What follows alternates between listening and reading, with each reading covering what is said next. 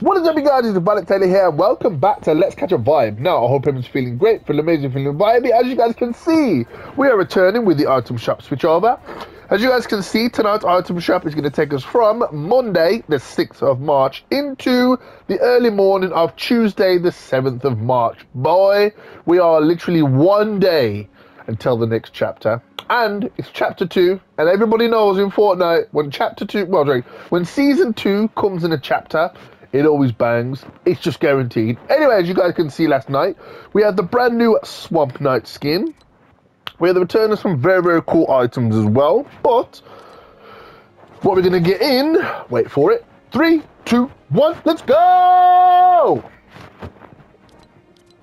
Ooh, I've been waiting for this to return. So, as you guys can see, we have the return of the Horizon Zero Dawn Bundle. Now, I can't for the life of me remember whether I've covered this on this channel.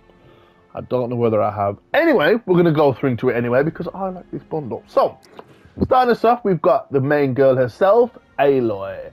Outcast, Seeker, Champion. Part of the Horizon Zero Dawn set, first introduced in Chapter 2, Season 6. I liked the Primal Season. Let me know in the comments down below, did you guys like the Primal Season? I did. A lot of people didn't, but I did.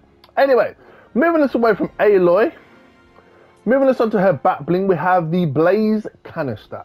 Preferred Biofuel by Nora Seekers. If you guys know anything or you've ever played Horizon, you know these are important. So, moving us on to the harvesting tool, we have the Aloy's Spear.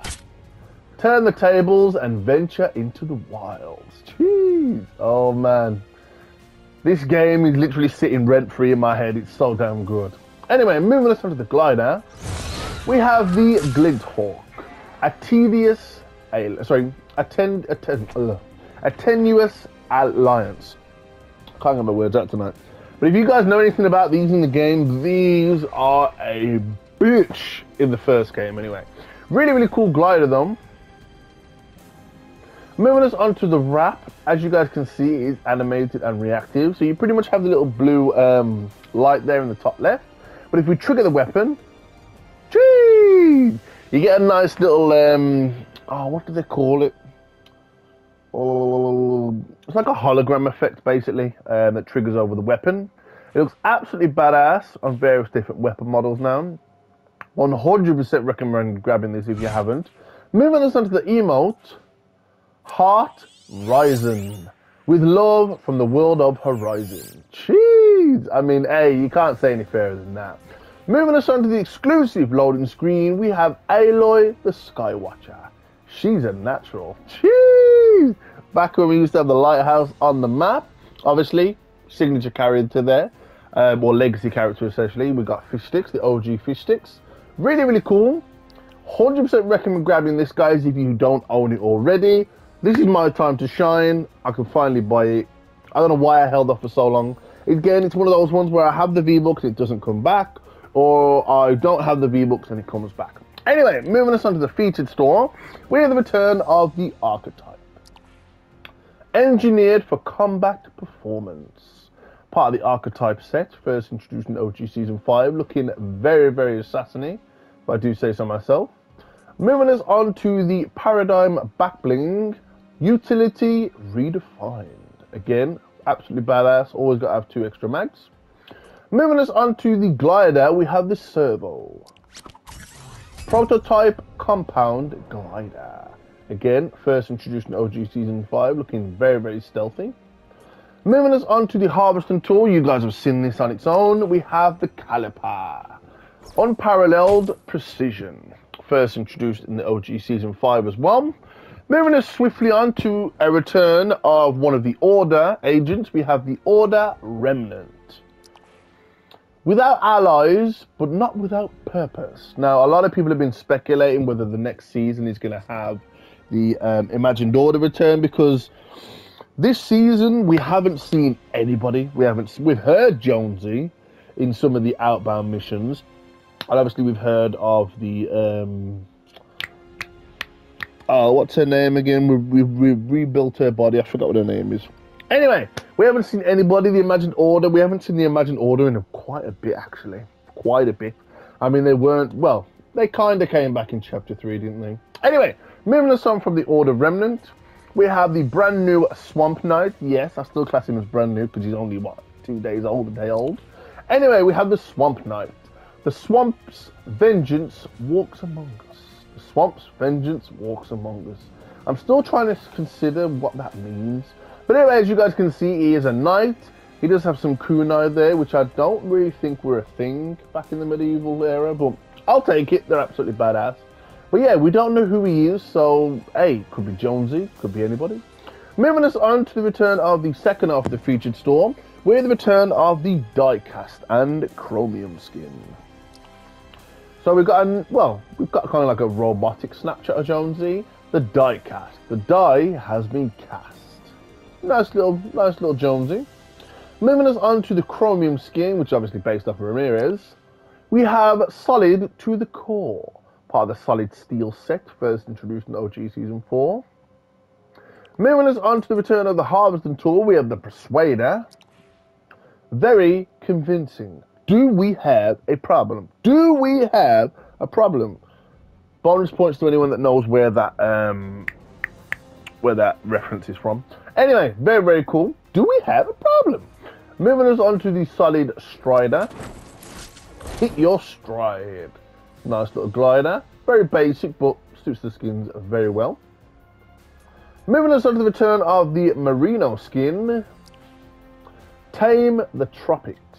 Part of the Beach Battalion set, first introduced in OG Season 8. And man, you've got to love those pants. Those are some pants. Anyway, moving us on to his back bling, we have the Banana Bag. Potassium packed. I mean, hey, 3 bananas is good. 5 bananas is even better. Anyway, nice little watering bottle there as well. Very, very cool. Moving us on to the return of the Fresh Cut as a harvesting tool. As you guys can see, you've seen this before. Chop Down the Competition. Part of the Beach Battalion set, first introduced in OG Season 8. Moving us on to the third half of the featured store, we have the return of the Dominion and the legendary Malice. So, we've got the Dominion, or as I like to call him, Young Hellboy. Set the world on fire. First introduced in Chapter 2 Season 1, part of the Diabolical set. That reminds me there's a Hellboy game coming out this year. I need to remember when that is. Anyway, very, very cool skin. We then move, a bit quick. We move on to the Bat Bling, which is the Flame Sigil. The Underworld Beckons. Again, nice little holographic Bat Bling. You guys know I like my holographic Bat Blings. Or somewhat holographic. Anyway, moving us on to the legendary Malice skin. Misery is her playground. Part of the Diabolical set, first introduced in the OG Season 8. Again, got some nice little particle effects there, especially on the hot heels. Over her entire body as well, like you can literally see like some bits of like the skin that are like burning off into ash. Very, very cool. Another little particle effects.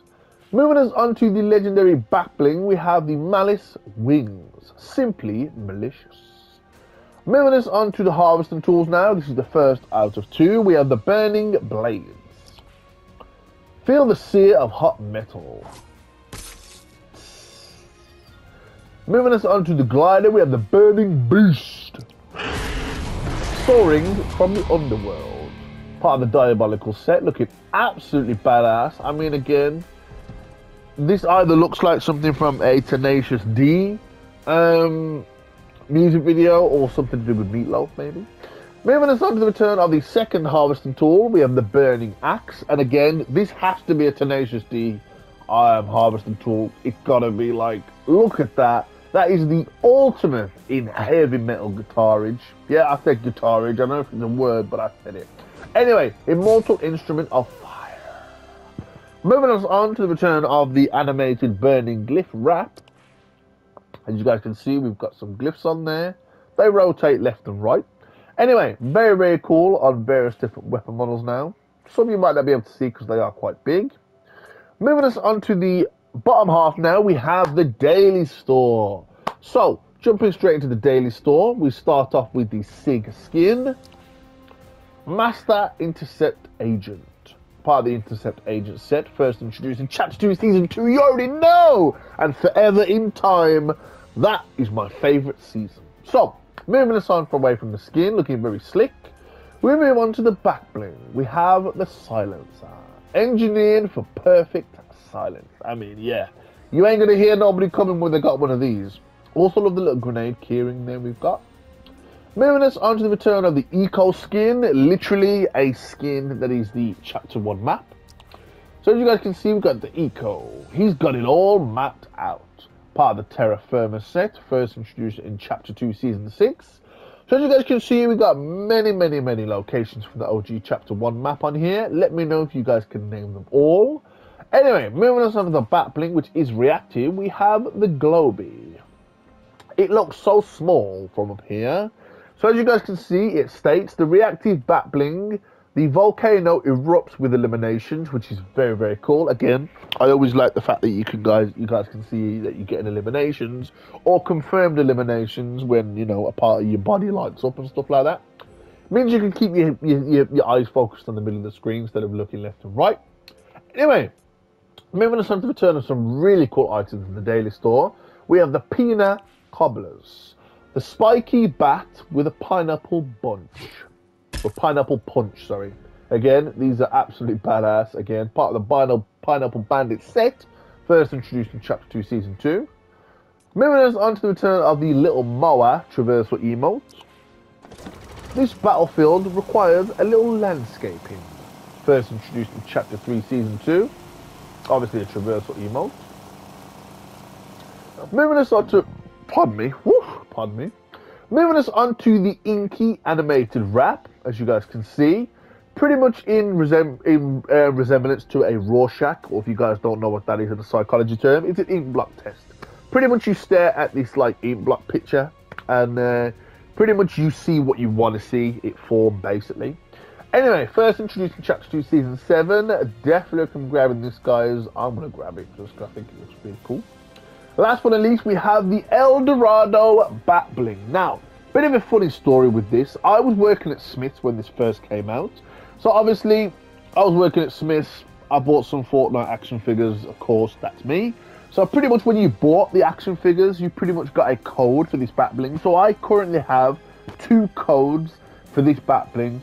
Now, it is only 200 V-Bucks, but I might be giving one of these away for free. So, as you guys can see, we've got the El Dorado Bat Bling, cooked with 24-carat beef bouillon. Again, really cool. So I don't exactly know how I'm going to do it, but I'm going to try and think of a way in the next couple of days. So if you guys don't get this in the item shop, don't worry. I'm going to try and get somebody to get it. Anyway, really cool. Moving us on to the rest of the item shop, we have the Axion Sentinel Level Up Quest Pack. We have the Creed bundle, absolutely badass. Mwah.